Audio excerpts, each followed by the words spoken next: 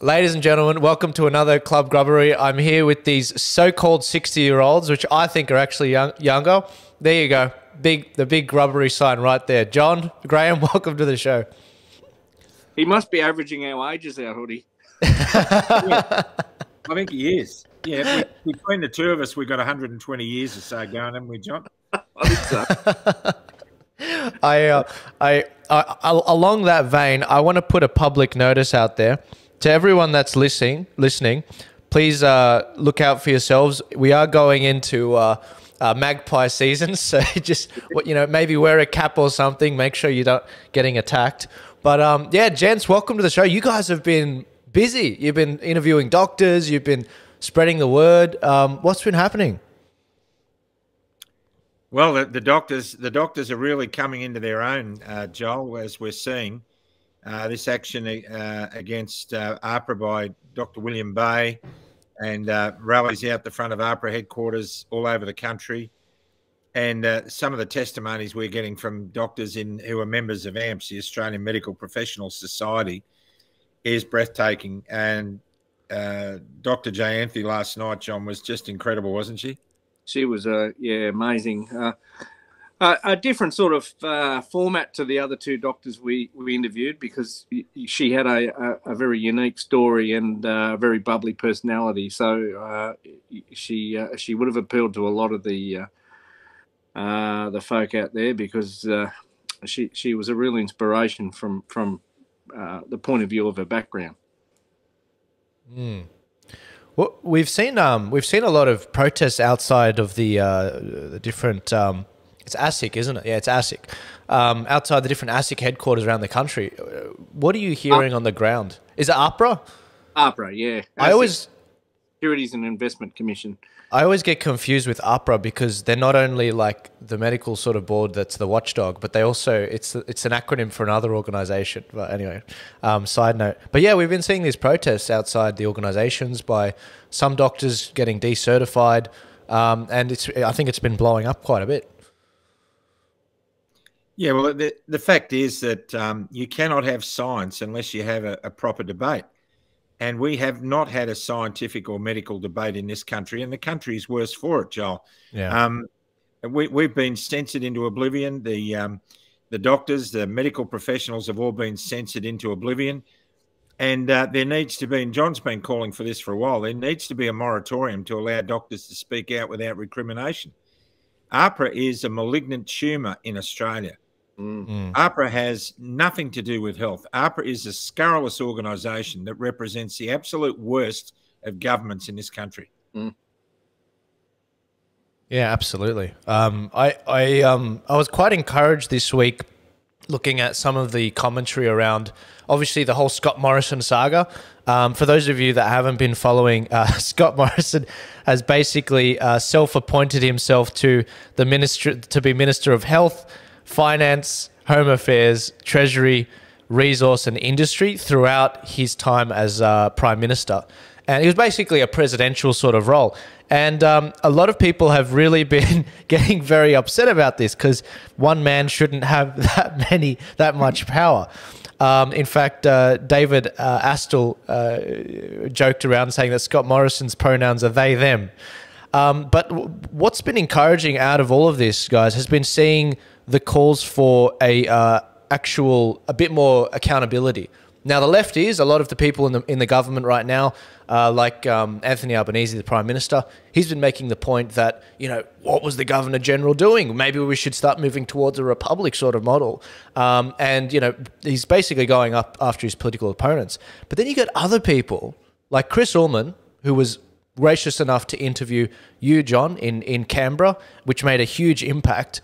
And he actually ended up making the point that, no, this is actually, we need to make room for a royal commission. This is all the more reason why government shouldn't have all this power. And I'll just play that clip for you guys right now. No, it doesn't, Georgie. You could make an argument that the Prime Minister had to share the health portfolio in the pandemic because the biosecurity law is so draconian. It gives the health minister the powers of a dictator. It's bad law, but the solution shouldn't be bad government. If shadowing health was necessary, it should have been public. Everything after that was overreach, and Scott Morrison's own colleagues believe it undermined them. It's just one more example of why we must have a Royal Commission into the pandemic response that shines a bright light on every level of government, every leader and every bureaucrat. Anthony Albanese says it's inconceivable that there won't be a Royal Commission, Georgie. Well, the Prime Minister should call one now. Gents, what are your thoughts? I love the guy. I love him. Yeah. Well, I tell you, there's a tear in my eye after hearing that. I mean, because look, he has been, without question, the one journalist in mainstream media that has been fair and balanced. Not one side or the other, but fair and balanced, and he's reported it, you know, in an accurate sense. He's given us an opportunity to talk. He's been very fair and reasonable, and what he asked for there was well, it's a miracle, really, that we're even talking about that. He has really been a beacon of light for journalists in the mainstream media, and we don't need to thank him for doing his job, but you know, he certainly has demonstrated that he is a very capable journalist and a very decent person. Graham? Well, he is to journalism what Dr. Jay Anthony is to medicine. Yesterday, Jay Anthony mentioned terms that brought John and I to tears because she talked about things like first do no harm and informed consent, and everything that came out of her mouth has been missing from the medical discourse for the last 2.5 years. And Chris Uhlmann is in that mould. And he and Rowan Dean, Sky News Rowan Dean, apparently is really hitting hard. And, you know, we're seeing 2GB at odds with each other. Their presenters are fighting each other. Ben Fordham is fighting with that other clown. What's his face again? I keep forgetting his name. Hey, Radley. Yeah.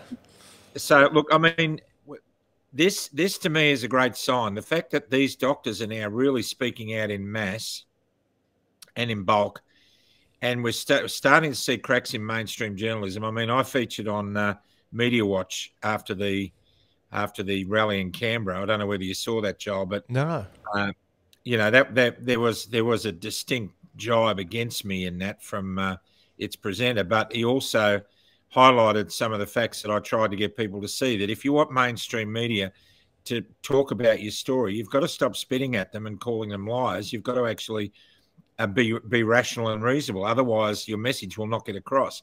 And I think we're starting to see that. I think that's what worked with Chris when Chris Uhlmann came out behind the barricades at the new Parliament House and interviewed with John and I. And that's what Media Watch were talking about Chris's courage to come out and interview us and how we thanked him for doing that. I mean, it's inconceivable. We've got to thank journalists for doing their job, but in this day and age, we actually do. Because if it weren't for guys like you, Joel, and you know, all the other guys in the alternate media, we wouldn't have any truth access whatsoever. Yeah, it's sort of the brilliance of big tech, and you know, I'm thankful to God that at the right times He provided the tools that we needed. I mean, you know, Graham, when you came out with your video about, and we're coming up a year on that in September, when you came out with your video about, you know, blowing the whistle, I was watching the video again just recently, and you were saying these people aren't just, you know, protesters trying to spread the virus everywhere. They're freedom fighters, and they're fighting for the right that you've given away. And I just think that, you know, it's so funny, and this is why I really am a guy of faith. And every time when we've needed something and we ask for it, God just seems to provide it, just like there. I mean, there have been protests, and I hate to get into the weather thing, but there have been protests where I've said to God, look, if you could just hold off the rain just for a couple of hours, And it's actually happened. It's been amazing. I am a guy of faith. I'm proud to say it. And I think that, you can't explain the success we've seen the last 2 years without an element of the divine. But even with John Larter coming out and his story going gangbusters and people supporting him throughout his fight, the fight's not over. But my God, has the support been absolutely overwhelming and encouraging to see? Yeah, it certainly has. It's been a roller coaster ride the last year, I think, for both of us, John. But I've been up and down all over the place, and you find yourself in this situation where everyone says, "Oh, okay, he's going to be the spokesman for the entire freedom movement." So you get bombarded with everyone's different agendas, and people get upset if you don't support the agenda they send you, and you literally cannot fight every single battle. You just have to fight them one at a time. And the last year, the roller coaster of the last year has been very much centered around that. And, I think we get this Royal Commission happening.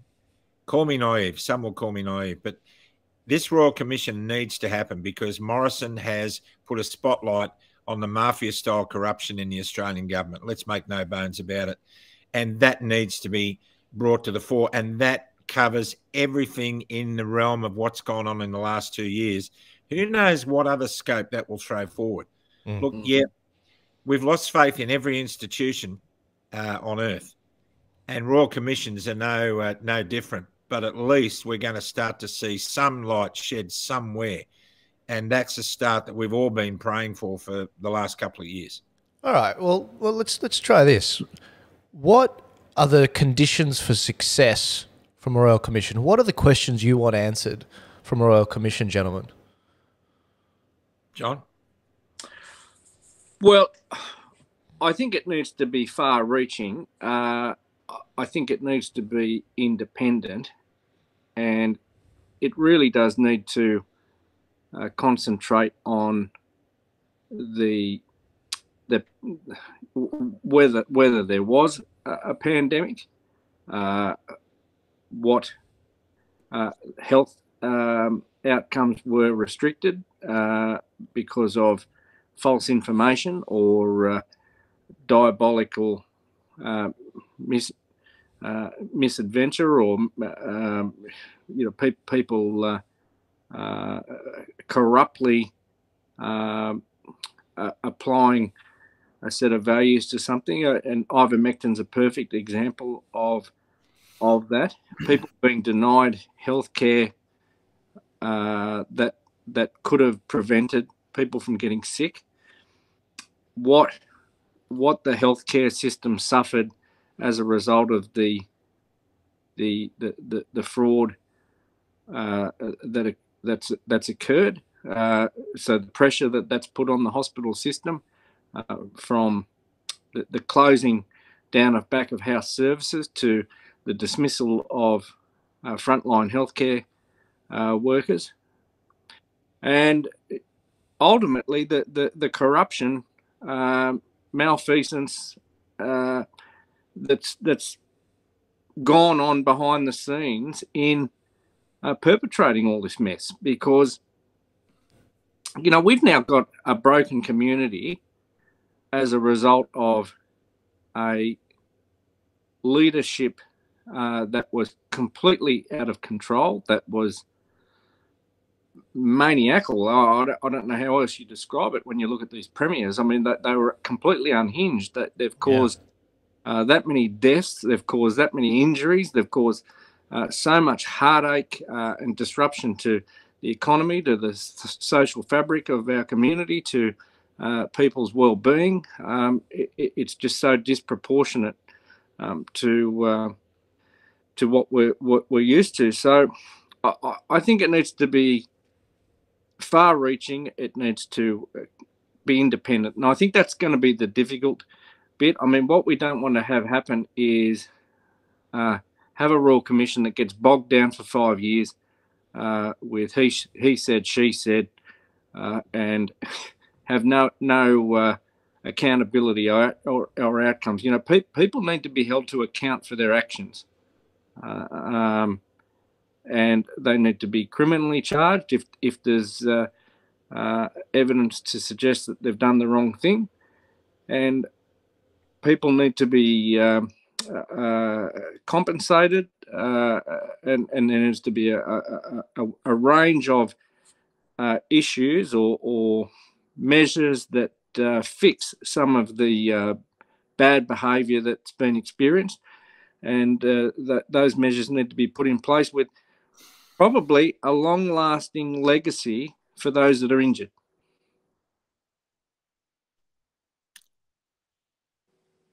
Lost you, Joel. Thanks, guys. Yeah, I was just going to say that I don't know if you heard the news about Victor Dominello, who's actually resigned from the New South Wales state government in the lower house. He is the architect of, I do believe, the Service New South Wales app, which they were using to put the jab passport in. Like, it just seems like all of the politicians that were the architects of this have just jumped off the plague ship.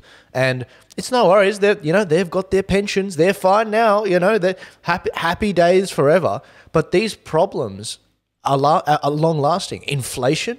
I mean, are we going to pretend that we should never have lockdown and induce this inflation due to the mass spending? I mean, there are very angry people right now, and they are looking for a direction to put their anger. I don't think we're going to see a return to lockdowns, not for a very long time. And I don't think we're going to see a return to jab mandates as widespread as we saw in mid to late 2021 rather. But we're just starting to see and really feel that crunch of that cost of living crisis, which they talked about during the election. And they have no plans to ease that cost of living. It's only going to get worse. Employment's going to get worse. And it just seems as though all of these politicians have just gotten off scot-free on their publicly paid pensions. I mean, this is I don't know. Are you guys as angry as I am? Can I give you a short, sharp terms of reference for the Royal Commission? Sure. Number 1, judicial deafness. Number 2, propaganda mainstream media needs to be thoroughly investigated. APRA and its role need to be thoroughly investigated, and they need to be disbanded. The role of state premiers to be able to close borders and trash the Australian Federal Commonwealth Constitution needs to be examined and fully explained. And the role of bureaucracy in destroying the lives of the Australian people it's meant to serve, that needs to be examined. Now, there's 5 or 6 in a hit, and I think we could add another 5 or 6. But you deal with those things straight off the bat, Joel, you're going to start solving some of the bigger issues that people are angry about. There are a lot of big questions that need to be answered, and the Royal Commission needs to start there. And once it starts dealing with those issues, then it needs to continue into all the other dark corners and crevices that are polluting the Australian psyche. Amen. I totally agree. They shouldn't get their pensions, Joel. I mean, Hoodie summed that up beautifully, as he always does. So it's not that difficult. I mean, people will make a mountain out of a molehill with the Royal Commission. They'll say, but look, it just needs to be kept very simple and independent, and just concentrate, as Hoodie said, on some key things, and everything else will just come out in the wash. That's the reality. We'll see things, and then we'll be able to go down a different pathway when we see things happen. But the people in these positions of authority that are going to be collecting their pensions and thinking that they can exit stage left and get out while the going's good, there is legislation that says these politicians, if they're found guilty of criminal activity, then they give up their pensions. So, yeah, it needs to go way beyond that too. There needs to be jail time. There are people who are culpable and need to go to prison for long periods of time. That's a must. That has to happen. And we've also got to look at law enforcement. The way law enforcement's been used as a quasi-military, paramilitary organisation for the whims of these premiers. This, and you watch, mark my words, there will be a Royal Commission or there'll be an independent inquiry, and you watch the House of Cards collapse. They'll all be blaming each other. The health bureaucrats will be blaming the premiers, and they'll be blaming Atagi and all the others. But at the end of the day, this thing will fold in on itself, as it must. It must, for the sake of our nation. It must come down to that. So yeah, you go, John. Well, I was just going to say, Joel, when you go back to Morrison, now, I mean, it beggars belief to me what's going on there. I mean, people will, but you know, you've got to go back to Gough Whitlam, yeah, before you see this same thing repeating itself. Now, Gough Whitlam, he was sacked. He was sacked by the Governor General. Now, what here with Morrison, we've got a situation where, look, I can probably accept Chris Uhlmann's view of that. I think it's probably okay. The fact that these laws were draconian, they probably did need a circuit breaker. The Prime Minister, if everyone was aware that that was the case, fair enough. And I understand that he did tell Hunt, and Hunt agreed. Well, fair enough. But why? I mean, the big question here is, why did he then tippy-toe into all these other ministries and not tell the people like Matthias Cormann that he was actually a signatory or an authority to the ministry? I mean, I would have thought that was a massive thing. And he says yesterday or the day before on Ben Forder's program, oh, but Ben, you know, I didn't have to act, and, you know, I didn't have to do anything. But look, the reality is here, he did. And the one thing that he climbed all over was a decision that he made about a gas exploration project or something off the New South Wales south coast. Yeah. Now, why did he do that? He said that he had trust in his ministers to make the decision. But at the end of the day, because he overruled the bloke. That's right. That's right. He did a long post on Facebook, big statement. Because just for context, guys, prime ministers, they typically, after they've served their term, even if they're still sitting members of parliament, they don't typically weigh in on politics, unless it's, of course, a guy like Malcolm Turnbull, who can't help himself, or Kevin Rudd. But when it comes to what he ended up saying, yeah, this he did wield this power. He did nuke a deal. He was trying to virtue signal to the Teals, to the Greens, to the lefty Labor people, and he ended up wielding that power against, you know, the interest of conservatives and right-winged people. Yep. And he didn't even tell anyone he did it. I mean, when you're in, and you know what, Labor did make one good point. They said, when we're in Prime Minister's questions time and we're directing a question to a specific minister on a specific portfolio, we need to know who that minister is. And if you've got the Prime Minister running around here nuking gas deals which are costing jobs of Australians, people deserve a right to have that scrutiny no matter which party it's from. I mean, to an extent, this was a massive assault on democracy. Well, Joel, I think the other thing to ask the question about here is, the one, if he was a co-authority to the health portfolio. Now, the one thing that he should have injected himself into the back line for, in a football term sense, was he made out to the Australian community that mandatory vaccinations were not an Australian government endorsed thing. He virtue signalled that from day dot. Now, the one thing that he should have injected himself into the back line for was that he should have come in and said to Hunt, no, I'm the health minister as well. We will not be mandating, and nobody will have the power to mandate that in any workplace in Australia. But he didn't. He sat idle. Yeah, absolutely. And I think that, you know, the idea that he washed his hands of that is completely untrue. Former MP from the Liberal Party, George Christensen, absolute legend, he came out and basically made the point that Greg Hunt, the Minister for Health, basically lied to them. That's what he said. And George is not one to throw phrases around. He's very measured. They were told that the My Health record would not be used to actually put people out of their jobs, and they lied. They lied to the ministers that represent 100,000 people per electorate. George Christensen represents 100,000 people. And they lied to these ministers. So it was put in on a false premise. And this is the problem, guys. If the government is given the power to do something, assume that they're going to do it. Anything that can go wrong will go wrong. They will use it. That's why you've got to be very careful. And that's why Chris Ullman is 100% right. The government way overstepped the mark here. And every now and then we do have to look at our constitution and be like, how can we make sure this doesn't happen again? We need to enshrine it. We need to have a referendum. We need to have a well-informed royal commission. And we need to make sure this doesn't happen again, because this is the thing. A royal commission, a thorough one, done properly, it might take 5 years, but this is the thing, guys. There are kids that are 10 years younger than me, 20 years younger than me, that are in school, 5 to 18 years old. And we will know them as the COVID kids, the COVID babies, which aren't showing the same reactions to emotion as we are.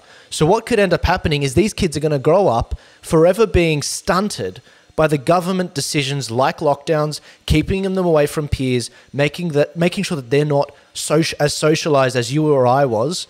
And now we're in a situation where those have long-lasting impacts. So if this is going to take, 2 years, 5 years, 10 years to do this Royal Commission properly, it must be done, because these kids, when they grow up, they're always going to blame these ministers, and they're going to look to their parents and say, why didn't you stand up for me? Look, Morrison's finished. I mean, if he's not finished, there's something even worse wrong with the system than we can imagine. But what the Australian people are fed up with seeing is these corrupt politicians exiting stage left with their super and with all their entitlements intact, but then going on to do cushy jobs in the UN, or, they're working for the World Bank or the World Economic Forum. If these people keep popping up, we know the system is not going to be fixed, and the Australian people won't tolerate that. They cannot be put through the meat mincer that they've been put through in the last few years and tolerate the guys who are on the grinder getting cushy jobs when they've had everything stripped away from them. They will not tolerate it. I won't tolerate it. Yeah, well said, Woody. Yeah, absolutely. The other thing is too, Joel, there's nothing stopping the Royal Commission having some interim findings.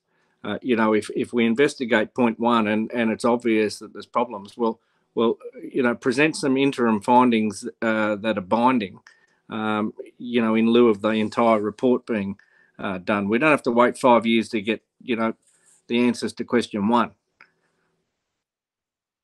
Yeah, absolutely. And one of the questions I want answered is, how did Australia stack up to other countries and other states? How did we stack up to Florida? That's a fairly comparable state in population.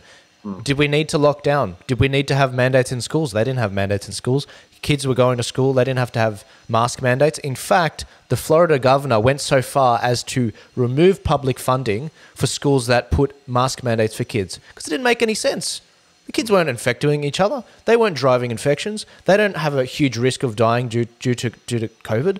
And this is the frustrating thing. They're still going on with a lot of these things, even during winter now. As things warm up for us in Australia, it's looking more and more idiotic, these measures. But overseas, it's going to start to get colder, and they'll try and bring some of these things sort of back. Look, Brett Sutton pretty much nailed himself to a tree the other day, I think early August, when he said that the vaccines, third and fourth shots just weren't working. Having said that, the only hope you've got for survival in April is to get the third and fourth shot. I mean, this is a clear indication. Now, these are these are words from his own mouth. This is a clear indication that the health bureaucracy is either incredibly naive or it's incredibly corrupt. And I think there's an element of both there. And I think the Australian public is getting fed up with being told that they have to protect the health system, which is meant to be there to protect them. I listened to a story last night of a family in Canberra whose 5-year-old daughter spent 12 hours in a hospital dying, and nobody took her seriously.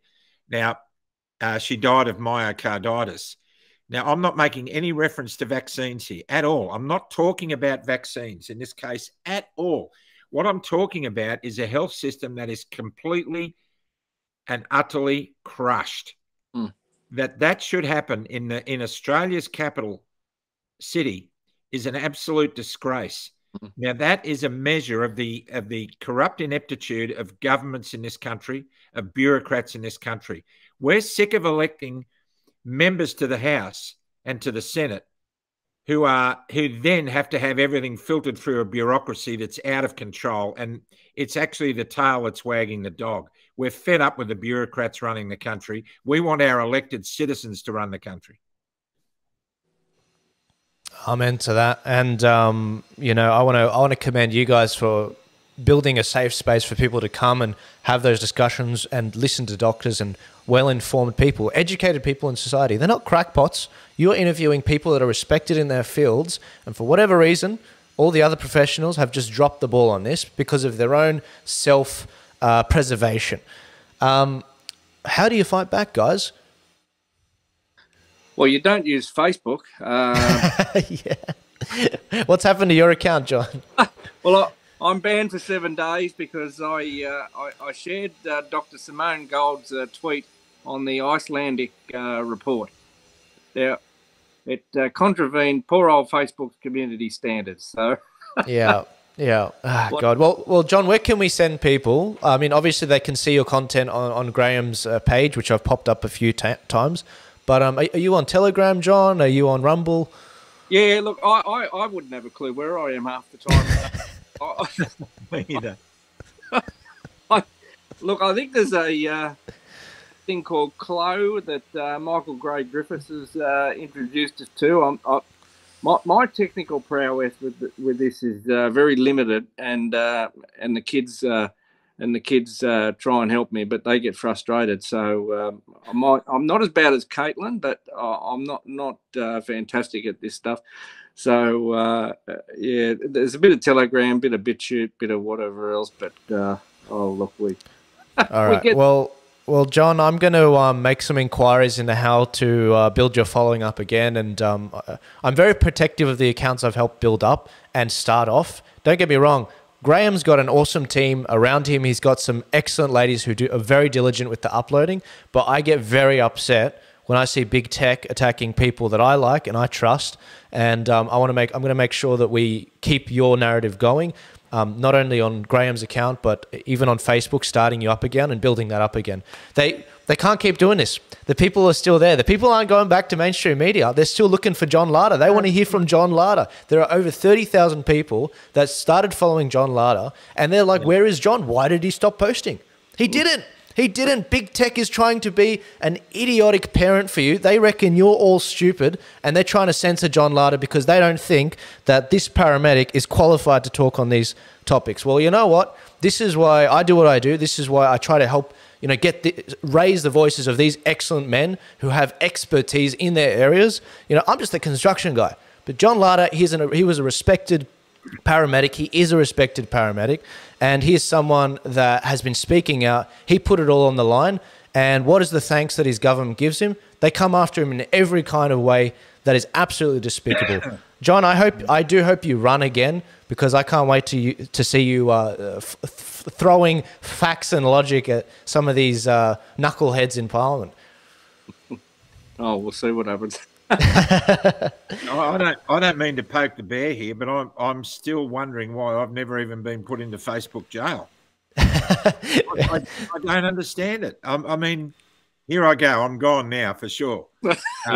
Yeah. But look, to be honest with you, it almost embarrasses me. I think I've got 135,000 followers or something, and I think you were warning me nearly 6 months ago that my following's getting too big and I'm likely to get hammered by them. But I don't know why, other than divine intervention, that I'm still going. I know it's not as effective because I'm shadow banned and whatever those terms mean, but I'm like John, I've got zero. I mean, if Facebook was an aeroplane, I would have crashed it a long time ago. I mean, I've got no idea how to fly that sucker. I've got a few theories, but I won't say it on live here because then they'll go after you.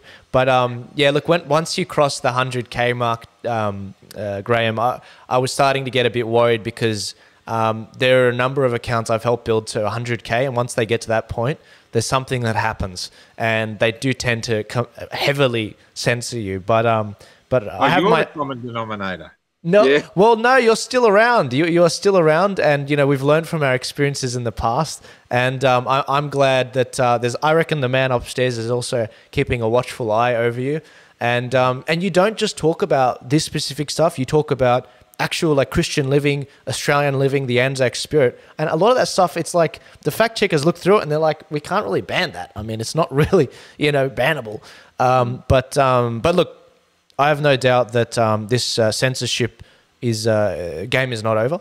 And I do want to just leave you guys with some encouraging news. So I don't know if you guys listening know how this works. When John and Graham and I want to talk and do a stream on something, we literally, within 30 minutes, we're on the camera and we're talking with each other. So while I was out, I was getting an acai bowl down the road, and I ran into this guy called Gene. Gene runs a group that started off with 3 people. Now, talking about jab injuries and everything, it's now grown to over 20 times that. It's at 65 people, and that is the model for success. That is what's going on a massive level. You know, people like Graham and John, they've been making the point that we need to be building our own self-sustainable communities and coming together and building culture and looking out for each other. Well, that's what this group's doing. Now, I'm seeing them on Sunday. I can't wait to, you know, hear from them and hear their stories and hear what's going on and hear how they've been bonding. But that's success. That's what we've got to get back to. And I want to, you know, give full credit to Graham and John for encouraging people like this who are fans of your work. Yeah, Joel, I want to say something that was said to us yesterday. I think it's the quote of the entire last 2 years, and it came from Jayanthi Kunadasan, Dr. Jayanthi Kunadasan, that wonderful lady. You're going to love her presentation when you get to see it. But she said that, talking about the medical profession, it's been broken by people who didn't build it. And I can say that about Qantas. Qantas is a 100-year brand that has been broken by people who didn't build it. And when you think about what insect out there destroys things that other things build and other people build, it's a termite. Yeah. And this country needs to do termite eradication. This country is being destroyed by people who had nothing to do with building it. We're talking about the corporations from overseas. We're talking about all the other corporate fingers that are in the pie and everything that we do and say in Australia. We're talking about new world orders and world governments and one world religions and all this Babylonian garbage. Our fibre, every fibre of our being is being chewed away by termites. And they didn't build it. And that's what makes the whole Anzac thing so heartbreaking. Because they went to build our freedom and it's been eroded by termites and people who let termites eat away without getting an inspection done, without getting someone to come into their house and tap on the floorboards, and without then getting the pesticide in there to rid the place of the termites. You know, you eradicate them. What you do is with a termite is you find a way of getting a poison to the to the queen in the termite colony, and that's the end of it. It stops. We've got to find out who's running this show and put them where they need to be, in prison. Absolutely. We need a clear out of all levels. And speaking of clear outs, and I'm conscious of time, I've got to let John and Graham get on to interviewing another excellent doctor in their field, expert in their field. But yeah, so in Victoria, they're priming up for their election. They've got 101 days before their state election to get rid of Daniel Andrews. And I'm very much looking forward to assisting wherever I can with that. Dan has been absolutely trashing every institution down there. IBAC is a toothless tiger. I don't know how many times he's dodged IBAC, dodged the media. You know, his worm tongue is phenomenal, his ability to get out of things. Just so you guys know, I'm heading down to Victoria to support Topher Field's documentary on Battleground Melbourne about how this actually happened and how he gave himself these emergency powers. And I'm really looking forward to seeing Topher and supporting him on that on the 23rd. And when it comes to, you know, what's going on in this country, I think we do need to keep meeting up in groups. I think that it's vitally important. And you know, Gene, big shout out to you that I saw you at the cafe today. You're a legend. I'm sorry that the things that have happened to you and your family over the course of the last few years. And this is part of the reason why we meet and why we strengthen each other and why it's basically church of a different way. It's camaraderie. It's a brotherhood. And I want to encourage people, if you're in Sydney, don't forget that we've actually got this Nigel Farage tour as well on. I do believe it's Tuesday, the 27th of September. Graham and John are going to be there. We've also got an interview with Nigel Farage coming up online, so you guys will get a bit of a taste about what that's going to be like. And yeah, I'm really looking forward to doing that with you, you absolute legends. And if you guys want tickets for that, you can book now at nigellive.com.au. But gents, I'm going to let you go. If you're listening live right now, please follow Graham Hood. It's not Graham Hood, it's Pilot. Graham Hood, motivational speaker. Graham Hood, motivational speaker. And you've also got John. I should, but I didn't change it. I set it up as Graham Hood, so someone's changed it. But then you've also got John Larter on Facebook there being heavily censored. I'm going to look into that. I'm going to make sure that he continues to, you know, John, we're going to start collecting emails because I'm sick of these bastards basically going after you. And I don't know if you've got an email database too, Graham, but we need some backups. You know, we can't keep playing whack-a-mole with these people that basically want to censor us for life.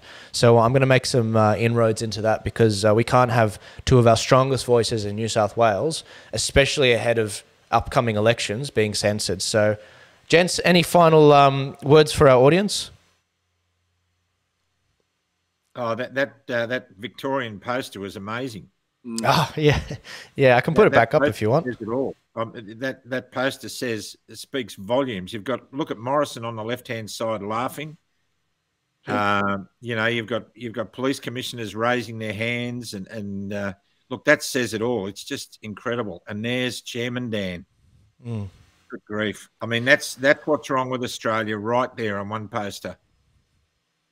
Oh, you couldn't make that stuff up, John. Couldn't make it up. I think you just couldn't make this stuff up. God bless you, gentlemen. The 26th of November, 101 days away.